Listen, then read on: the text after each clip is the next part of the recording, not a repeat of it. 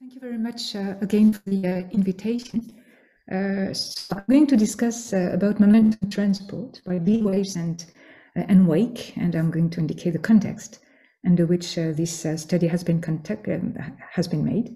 And this study is made by numerical simulation and laboratory experiments, and I would say joint one, as you are going to see. So this work has been done with colleagues, my colleague Joël Someria, who was responsible for the laboratory experiments, with Bruno Voisin, who is a theoretician working on the internal gravity waves, and with two students, Cruz Garcia Molina, who did his PhD on this topic. And this topic was actually started by a master student, Adekunle Ajayi, so a few years ago.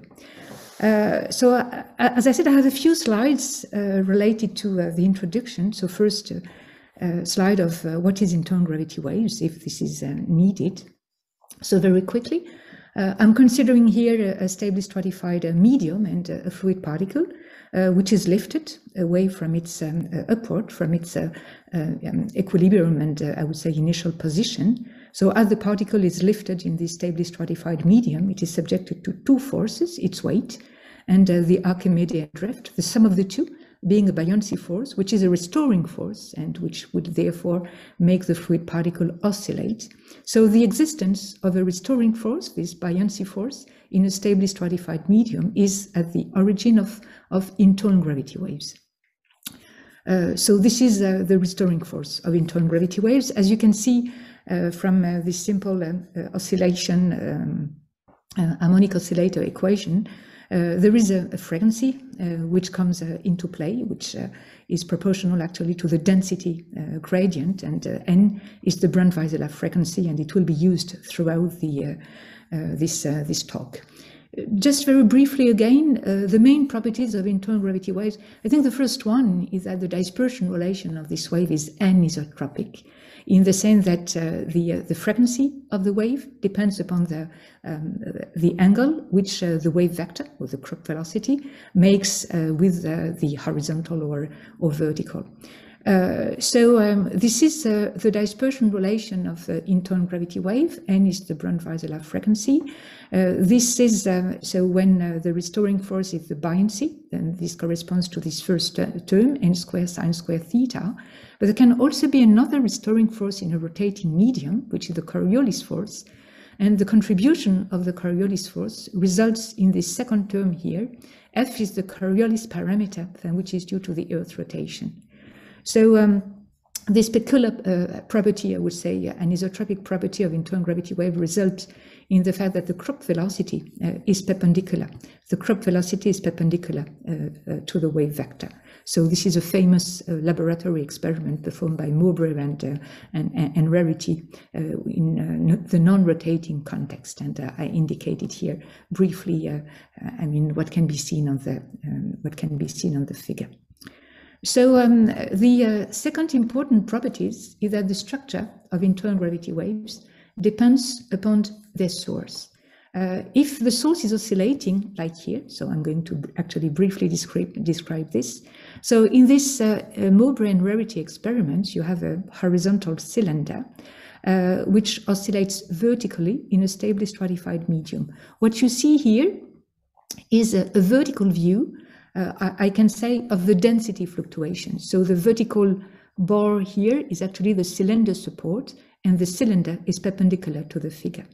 So the Krupp velocity, which is the velocity at which the energy is transported by the wave, is along four directions here called beams. So this is exactly what you see here. Of course, this is the same figure.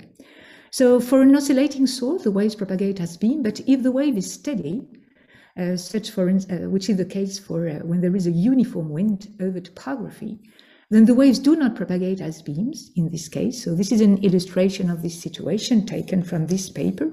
You have a current which flows over this half sphere, and you clearly see that there is a wave structure. It's not a beam in the sense that there is not this multiple structure, if I can say, which you see in the Mowbray and Rarity experiment. I would say the very difference is that in the frame of reference attached to the topography, to the source, in the sense, I would say the source of energy is of course the wind, but there is a wind blowing over this topography. So in the frame of reference attached to the topography, the waves are steady in this absolute reference frame. By contrast, in these Mowbray and Rarity experiments, the frequency of the wave is that of the source. So this steady wave, for the case of a wind blowing over topography, are called Lee waves, and these are the waves we will be interested in. So, so I spoke about internal gravity waves, and I'm going to discuss about them in the oceanic context. So the first question is, why are internal gravity waves of interest in the ocean? Well, what you see here is a sketch of the so-called meridional overturning circulation in the ocean, due to the fact that at high latitudes, at certain locations, the water sinks down to the bottom of the ocean, and due to mass conservation, this water is slowly coming back to the surface, following a rather complex pathway, if I can say path, which is indicated here. So the raising of these water masses when they are at the bottom of the ocean, so these deep water masses, occurs through turbulent processes and mixing. This was shown in this paper by Munk in 1966. Then it was guessed in 1998 by Munk and Vench that very likely these mixing processes in the ocean interior are mainly contributed by internal gravity waves. And there is a beautiful paper, I would say, there are many scientists, I would say all oceanographers in the US plus colleagues elsewhere, but the heart is made of, US oceanographers. There is a beautiful paper where they show that indeed these mixing processes in the ocean interior are contributed by internal gravity waves. So starting from the paper of Munk and Wunsch,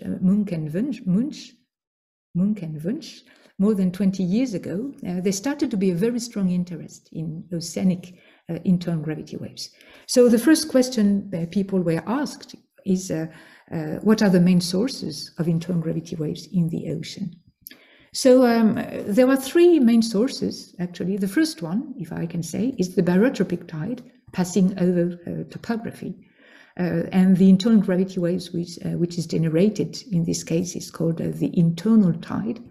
And it has been estimated from, in particular from satellite, altimeter data, but not only from that as well, using numerical modeling and theoretical consideration, that 25 to 30% of the barotropic tide energy is lost to internal wave, and this occurs when the tide has to go over the bathymetry, that is, and this occurs so at mid-ocean ridges and continental slopes.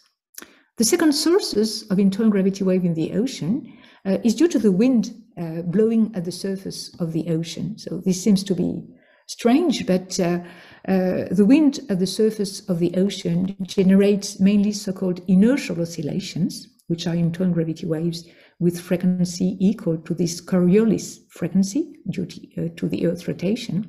And it was shown theoretically that the energy of these inertial oscillations is able to propagate down to the bottom of the ocean. Very briefly, here this is a depth time over 4 months. So this is a record. So from the sea surface made by oceanographers, and this comes from this paper by Matthew Alford. So this is the horizontal component of the current in the ocean, which is filtered out into inertial oscillation. So this is the second frame, and into internal tide. So you clearly see that there are inertial oscillations down to the bottom of the ocean, or down to the measurements, which is at 3,000 meters. The third source, should not maybe try to go too fast. The third source of internal gravity waves in the ocean was discovered much more recently, I would say at the end of the last millennium, so 1999, 2000, something like this. The first papers mentioning that started to be published. to the flowing of subinertial motions over rough bathymetry.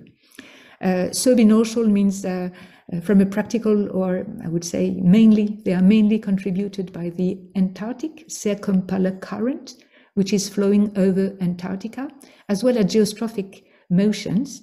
And the point is that these motions, when they hit, if I can say, when they pass at the bottom of the ocean, when this bottom topography is very rough, this generates lee waves, exactly as when the wind is blowing over a mountain. So it was discovered that in the ocean, there are also lee waves, but most importantly, that they can contribute in an important manner, and I'm going to show that on the next slide, to mixing in the ocean. So let me just say first that it was shown by this paper by Nicoashine and Ferrari that 50% of the flux of energy in the lee wave field is in the Southern Ocean. So briefly as well, it was shown in these in these two papers that actually these three I would say the three types of internal gravity wave, due to the tide, due to the wind, and due to this geostrophic motion passing over rough topography, have contribute in a similar manner to mixing in the ocean, and the power transferred from their source are indicated here. There is, of course, a large amount of certainty, but you can see that these three numbers are similar. So I'm going to consider the last, I would say, source of internal gravity waves in the ocean, which is the interaction of a current with the topography. So I'm going to consider that, as you could guess from the title, in a very idealized manner. Yet I think it was useful to show the context.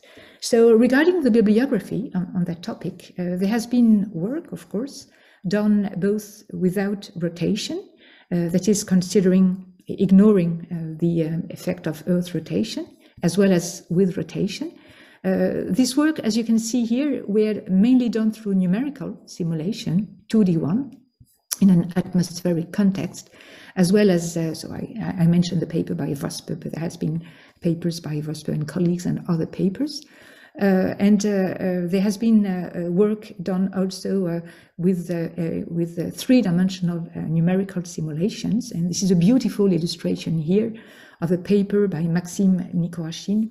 The purpose, actually, of this paper was to estimate the rate, among other, I would say, analysis of kinetic energy dissipation due to the geostrophic current passing over very rough topography. And one key result, I would say, is that looking again at this dissipation rate of kinetic energy, you can see that this rate can be important up to the surface, that is over the whole fluid column. And hence, since the source of mixing, or the mixing is due to breaking lee waves, I mean, this was a way to stress the importance of this process in the ocean.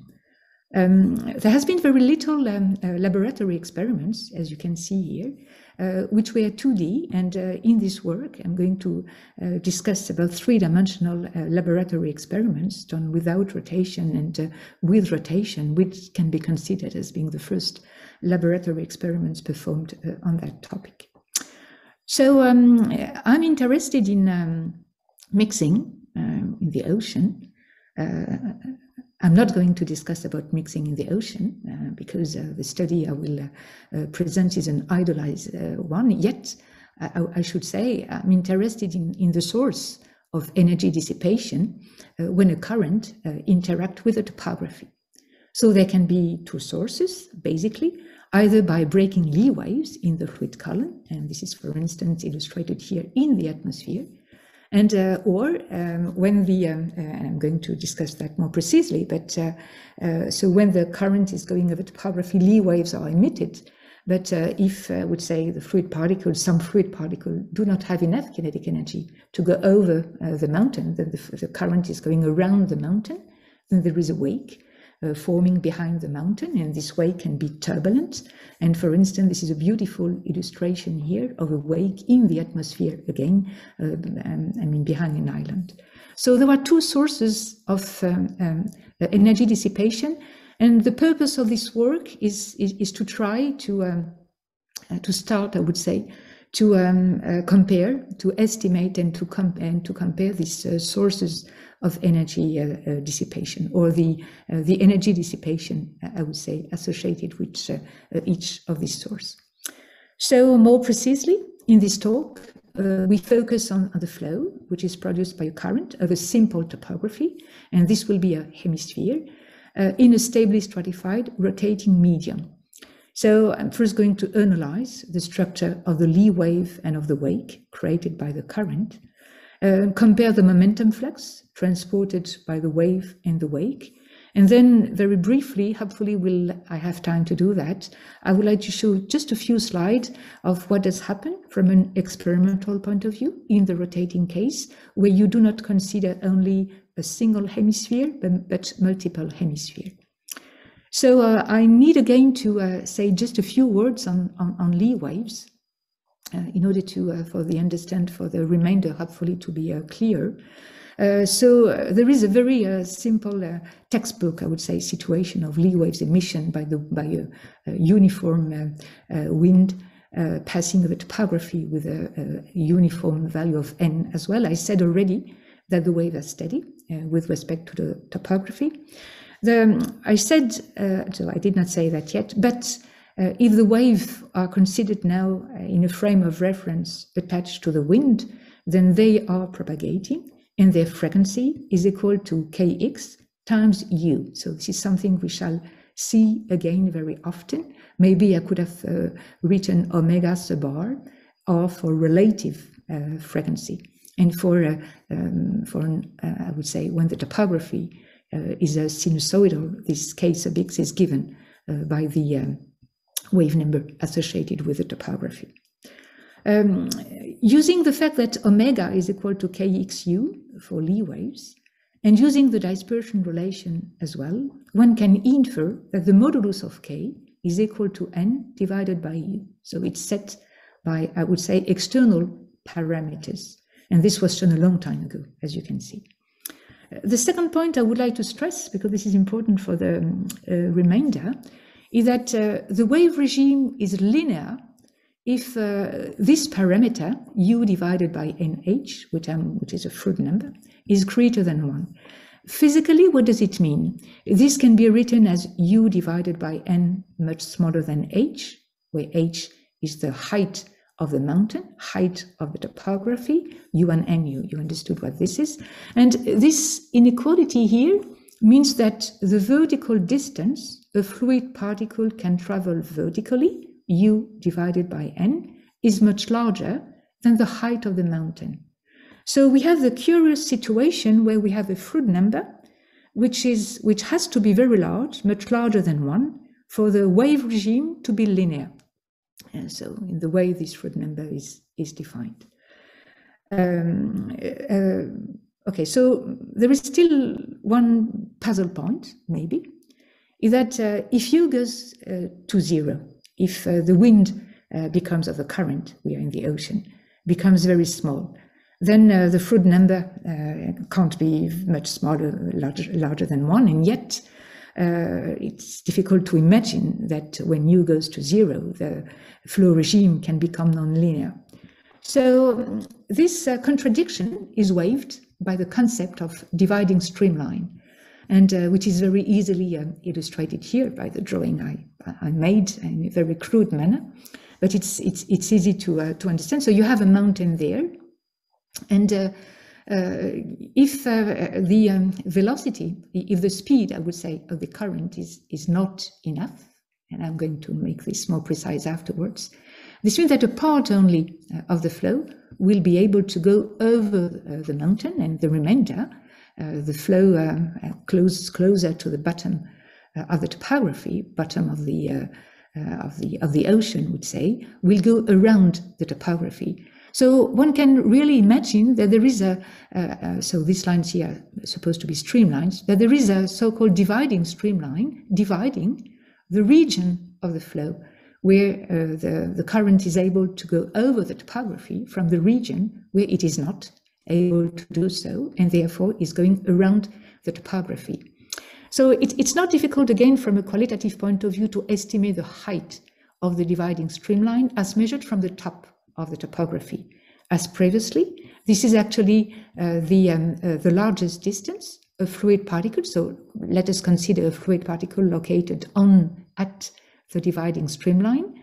The largest distance it can travel up to the top of the topography, which is u divided by n, has to be equal to h sub s, the height of this dividing streamline. I would say because it is located on the dividing streamline. So, so I should have read my sentence. I think it would have been clear. But this fluid particle here, the vertical distance it can travel, u divided by n, is equal to h sub s, and this defines the height of the dividing streamline.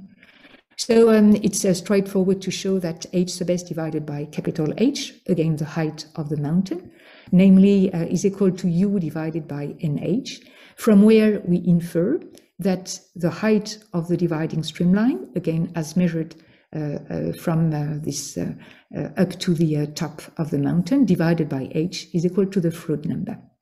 And therefore, a dividing streamline will exist for a Froude number smaller than 1.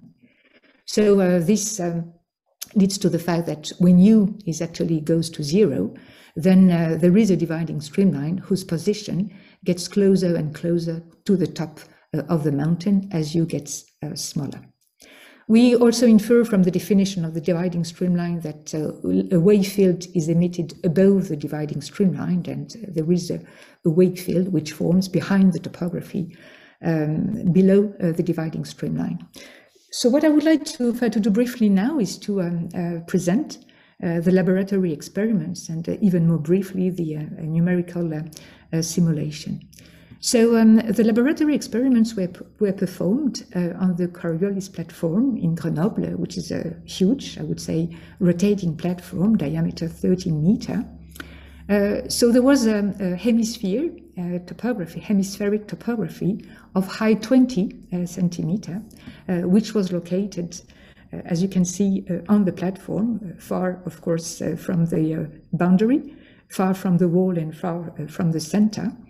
And the current was created by a spin-up of the tank over a short time from rest in the non-rotating case, going to present both rotating and non-rotating configuration, and from solid body rotation in the rotating case. The measurements were made, as is classical in this stably stratified medium, by horizontal laser sheet, but there were also vertical scan, which allows to get the horizontal velocity at different altitude from nearly the bottom of the tank up to 60 centimeters. The height of the fluid layer in the tank is 1 meter. And so this horizontal laser sheet were there in order to illuminate fluid particles whose position were next recorded, were next detected by so-called particle image velocimetry, by I would say particle image velocimetry software. So this is easy to do, not easy, this is easy to say, I would say, and not at all easy to do, especially since, especially if you want to get the velocity of the fluid particle with a very good precision. Just to say here that because of a horizontal laser sheet were used, only the horizontal component of the velocity field could be measured, and W, the vertical component, was recovered from continuity equation. This implies also that the velocity and the horizontal gradient of the horizontal velocity component should be detected, I would say, precisely enough in order to be able to use the continuity equation to recover W. So I would say it's not, I repeat again, it's not an easy task at all. But you may know this already. So what are the experimental parameters? Very briefly, these are the experimental parameters in the laboratory and the corresponding parameters in the ocean. The lab was, experiments were conceived to reproduce, oceanic situation, using in particular the papers by Nikorashin and Ferrari. What I would like to stress is that the buoyancy frequency n is constant. There will be a non-rotating case, f equal to 0, and a rotating case, f divided by n is equal to 0.4. So this will be simple when I will say rotation and not rotation. And I'm going to consider 3 values of the Froude number, 2 values being smaller than 1, if you remember. So there is a dividing streamline in this situation, and a value of f larger than 1, implying that the whole flow is able to go over the topography. There is nearly no wake, and therefore no dividing streamline in this case. And just for information, the current velocity, the values are associated with this Froude number are indicated here. So just remember, but I'm going to say it, when the Froude number increases, this corresponds to u, which increases. I'm not sure I have so much time to show this, so I'm going to skip that. So for the numerical model, so this is a 3-dimensional numerical model. There will be a forcing of the flow at the left boundary. No slip boundary condition at the bottom boundary. Well, clearly does not correspond to the situation of the laboratory experiments, but as we are going to see, the comparison is quite reasonable between numerical and laboratory experiments. The resolution is not very high, only 1 centimeter along the 3 direction, but we have been doing a simulation with half that resolution along the vertical. Okay, so I'm going to present result now, but the non-rotating configuration. So first, let us address the structure of the wave field. So what is plotted here is the vertical velocity in a vertical plane during the steady regime, when the Lee wave, after having been formed, are steady. Of course, there is a transient regime where you trigger, I would say, the current, the Lee wave forms, and then they are steady. So we are in this regime. These are results from the numerical simulation for the 3 value of the Froude number, about 1, if you remember, that we consider.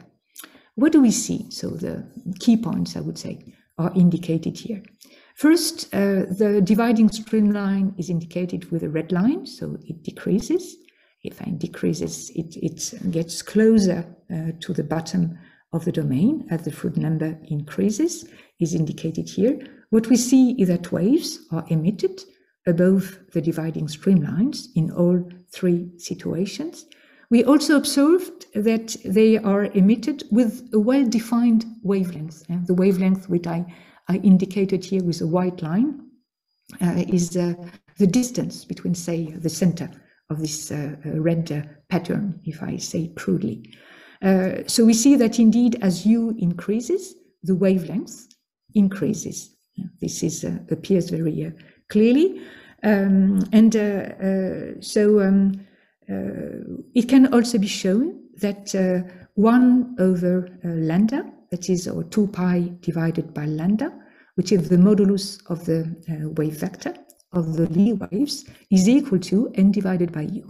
This satisfies, which corresponds to the prediction of long, but it is straightforward to show that. It's the reason for which this was shown a long time ago, and Long did much more, I would say, sophisticated and elaborated development on Lee waves. Okay, so this is what we see here, but we have no information of what does set the angle actually of K. Let me say that in these Lee waves, the Krupp velocity is perpendicular to this black line, and this black line is the direction of the wave vector, as actually indicated by the representation of lambda here. The second point, when addressing the structure of the wave field, I would like to show is the comparison between laboratory experiments, the 3D numerical simulation regarding the wavelengths, and we also did a linear calculation taking into account the dividing streamline. So it's not the theory of Bruno Voisin, against which we also compare these results. So I choose here not to present his results. These are simply linear calculation inferred by solving theoretically, I would say, the linear Boussinesq equation for the hemisphere. So at the very end, what you have to do is a Fourier transform. So this is done with some Python or MATLAB program, but I mean, the derivation itself is very simple and theoretical. So this is for the Froude number equal to 0.31. Let me say and show that there is a good agreement between the wavelengths found from the laboratory experiments and those in this 3D numerical simulation and the linear calculation with the dividing streamline. If you do not take the dividing streamline in the linear calculation, then the wavelength is okay, but the amplitude is not okay at all.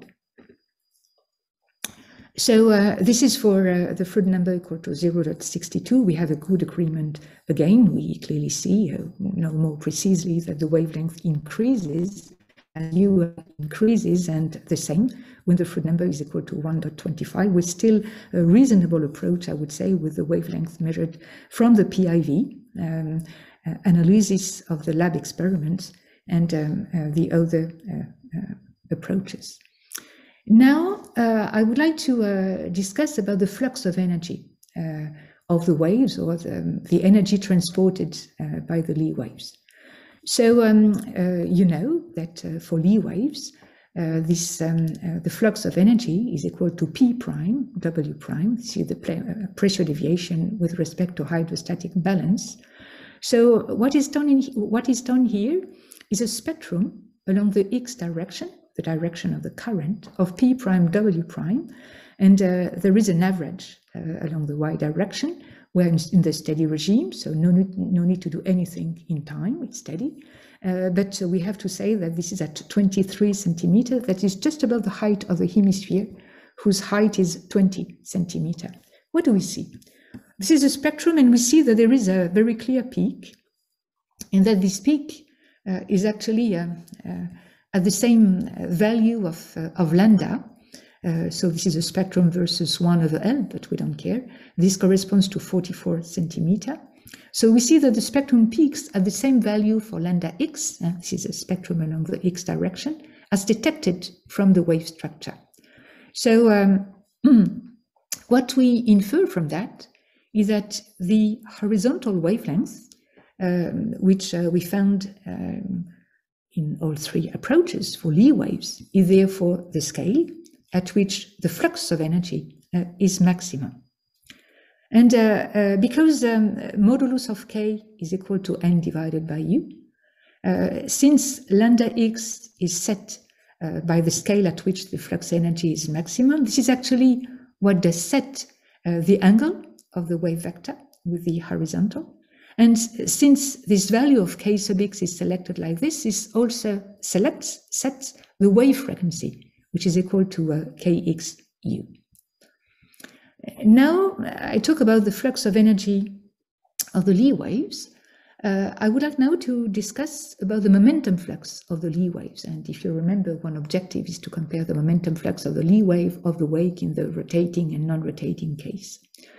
So let me remind again that when Lie waves are emitted by a wind, by a current passing over topography, this results in a drag force exerted on the topography. And it is usually said that the topography exerts a force on the flow, which is, of course, by the law of action and reaction, equal and opposite to this drag force. The expression of this drag force per unit mass is equal to minus u prime w prime. U prime w prime is the momentum flux, and this is the vertical transport of horizontal momentum, and this quantity is positive. In the present case, we computed d at 23 centimeters.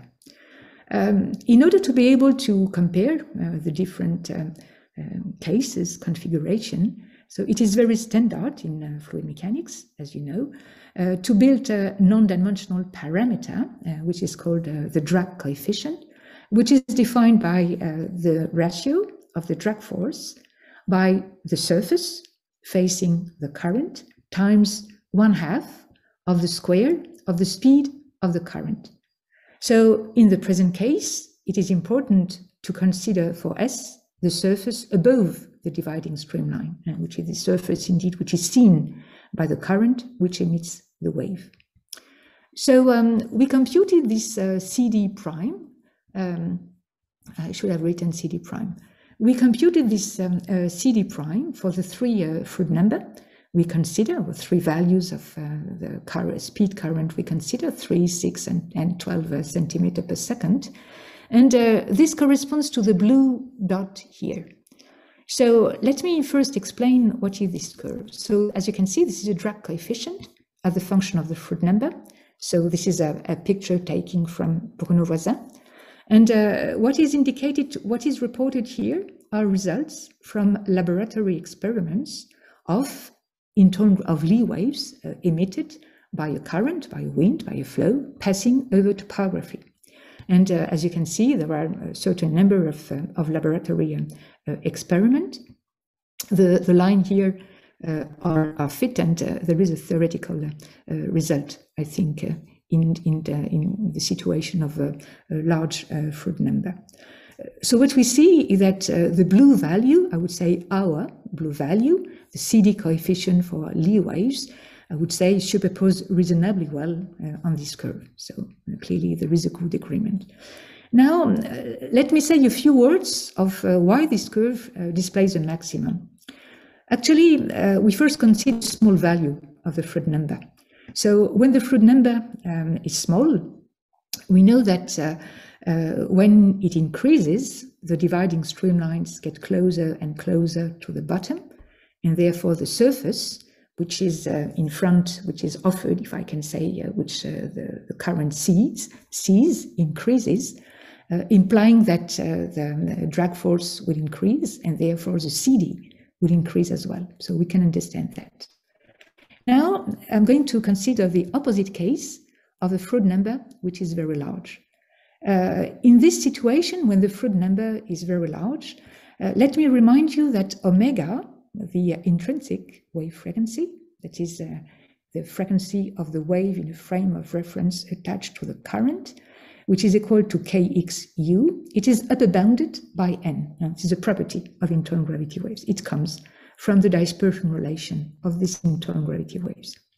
Therefore, when the fluid number increases, namely when u increases, because omega can't exceed n necessarily, k sub x has to decrease. The wavelength of the wave, of the Lee wave, has to decrease. And it can be shown in this case that when kx goes to 0, the wave amplitude decreases. And since the momentum flux is proportional to the square of the wave amplitude, we infer that the drag force decreases, and so does as well the CD. So indeed, the CD, when the fluid number is very large, goes to 0. So since it increases when the fluid number is small and goes to 0 when the fluid number becomes very large, necessarily there is a maximum position somewhere. And what you can see is that the fluid number of 0.62 in the present case corresponds to the configuration where the drag force is maximum. The drag force associated with the Lee waves is maximum. Now, I would like to discuss briefly about the structure of the wave field. So what is plotted here is the horizontal cross-section of the velocity fluctuations, so total velocity minus the current, normalized by u during the steady regime. For the three value of the fluid number we consider, not surprisingly, we see that there is a strong wake when the fluid number is equal to 0.3, which decreases and is nearly inexistent when the fluid number is larger than 1, because again the whole flow is able to go over the topography, and there is no, I would say, in this situation we are in a laminar regime, so it is the simple case. This is again the structure of the wave field. but seen now just in a slightly different manner from the vertical vorticity component. Previously, it was the velocity, horizontal velocity fluctuations. So this is another quantity which I show, which is more appropriate actually to characterize a wake. And as you can see, I compare the numerical simulation now with the laboratory experiments. So unfortunately here, there has been no, it was not possible to compute the vertical vorticity. What do we see? Well, we see that in the laboratory experiments, the wake is turbulent as expected, but it's fairly straight. Let me say it like this. It will be completely different when you will add rotation. In the numerical simulation, well, there is a wake as well, of course, but it is laminar, much more laminar than in the laboratory experiments, implying that diffusion is higher in the numerical simulation than in the laboratory experiment. And of course, when the Froude number is greater than 1, there is nearly no wake. So let me now compare the drag coefficients of the wave and of the wake. So I'm not going to explain how the drag coefficient of the wake is computed. This is indicated here. Let me just say that we compute the total drag in a domain which surrounds the topography, and we subtract from this total drag the drag associated with the wave, from which we get the drag associated with the wake. So the results are there. So this is again the CD, the drag, as a function of our three Froude number, if you remember, 0, 3, 62, 125. The wave is in blue, the wake is in red. Not much to say. I would say here we have this bell shape, if I can say, form the bell shape behavior for the CD of the wave explained previously, and the wake, well, it decreases the wake importance, the wake amplitude and extent decreases, the Froude number increases, so consistently the drag decreases and decreases as well.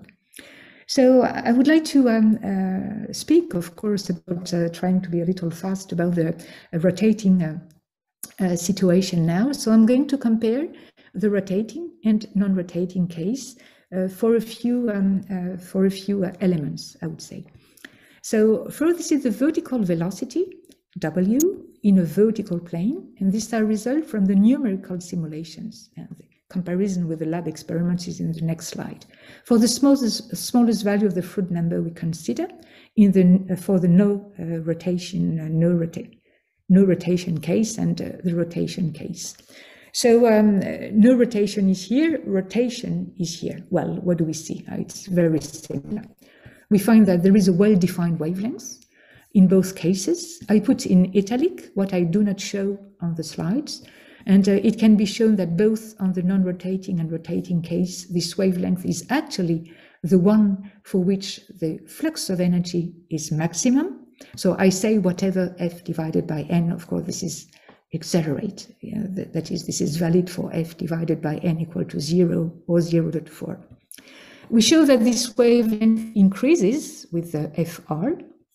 We also show that in the rotating case, the intensity of W is weaker than in the non-rotating case. And the reason for that is that in this rotating case, there is now a V component, which has the same amplitude as U. So if you want the energy of the source, which is transported by the wave, is now spread into 3 components, U, V, and W. So instead of propagating merely vertically, the waves now are fully 3-dimensional, and hence the fact that in the W component, the amplitude, I would say, of this component is lower.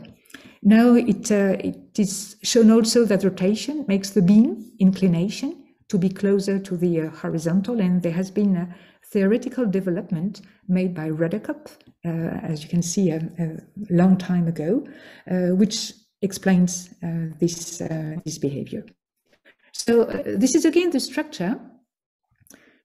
This is not again. Here it was the structure of the wave field. Now this is the structure of the wake field. In French it's better because we have onde et sillage, so the words are very different. In English quite unusually, I would say, it's less convenient than French. So what is plotted here are horizontal cross-section close to the bottom boundary of the vertical vorticity. Again, no rotation, laboratory experiments, and numerical simulation for the smallest value of the Froude number we consider. So what do we see? So we found that previously, this is the non-rotating case. So in the rotating case, we see now that there is a turbulent wake. There was a turbulent wake previously, but now with a von Karman street, and there is even a periodic vortex shedding, both for the Froude number equal to 0.31 and 0.62, so for the Froude number smaller than 1, and my colleagues computed the Strual number with a found equal to 0.2, which is the Strual number associated with vortex shedding by a cylinder, vortex shedding by a cylinder. There is also a vortex shedding in the numerical simulation, but again, the flow is much more laminar. And of slightly weaker amplitude, consistent with the fact that, I mean, numerical, I don't think the diffusion is a little too high in the numerical simulation. So I present here the drag coefficients of the wave and of the wake, as I did it for the case with no rotation. So what do we see in this situation? Well, we recover more or less the bell shape for the wave in blue drag coefficient, though we see that for the Froude number is larger than 1. Actually, the drag coefficient of the wave is not as low as it were in the non-rotating case. And we also found that when the Froude number is equal to 1.25, greater than 1, actually there is still a wake which remains and leads to a drag coefficient which is no longer equal to 0. I present this result because I think it's important to present the non-rotating versus the rotating case, but we are currently checking this result, especially when the Froude number is greater than 1. So this is a little complicated, but here I'm just comparing the rotating case, and round corresponds to a rotating case, with respect to the non-rotating case, star, for the wake, red, and wave case. So, so I said previously what we could conclude for the rotating case, and what can be added now when we compare the rotating and non-rotating case is that the drag coefficient for the wake, which are in red here, would be reinforced by rotation effects. And we see that when there is a rotation, and I'm lost with oui, c'est ça. When there is a rotation for the wake, the CD with rotation is here, without rotation is nearly equal to 0. And voilà. And this is what can be concluded from this figure, but again, we are currently checking this result, but the methodology is there, and this will be fully correct in the paper we are currently writing. And so we are checking this result to be, of course, sure about what we say. So just during a few minutes, I would like to show you the results, experimental results about the case of multiple mountains. So my colleagues placed 18 mountains at the bottom of the Coriolis platform. So in this situation, what we found, as opposed to the case of only one hemisphere, that there are inertial oscillations, as can be seen here, which are dominant. They are dominant, actually, their amplitude is about 1/10 of the amplitude of the current. This is the first thing to notice. And the second point, is the last result I would like to show, is that, so this concerns again only the laboratory experiments, no rotation, with rotation. So what is plotted here is